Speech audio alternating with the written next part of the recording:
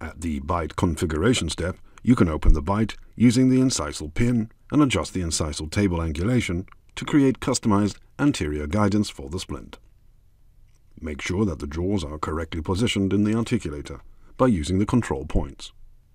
To help you do this, there are a few useful tools. The teeth outlines on the default plane can help you adjust position by aligning the model with the outlines.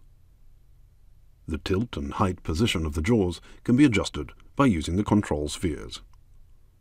By left-clicking on either jaw, you can activate it and change its position individually.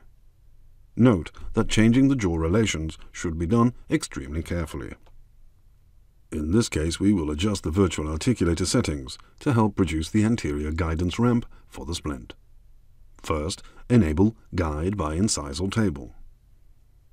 In the Articulator Settings tab, you may adjust the incisal table angulation to create a customized incisal guidance for the articulation. In the example case, we will use 15 degrees of angulation for all movements.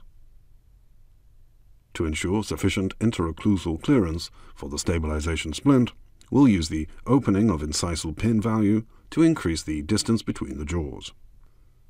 In this example case, an opening of 8.5 mm results in 1.7 mm of interocclusal clearance in static occlusion. Another way to achieve the same result is to also use the interocclusal clearance tool to automatically open the bite in a certain minimum thickness.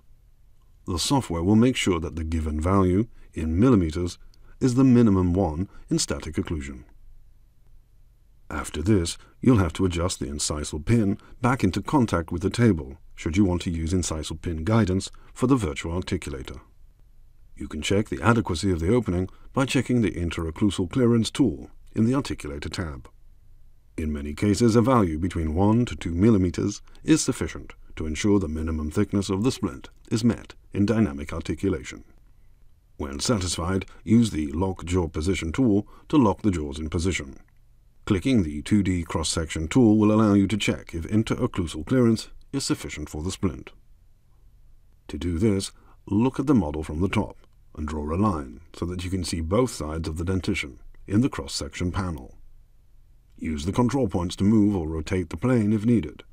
Now, find the narrowest point of the cross-section and take a measurement to check it. Then run articulation.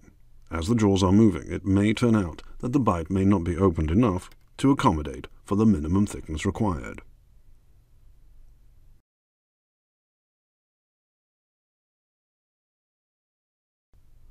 When satisfied, move on further.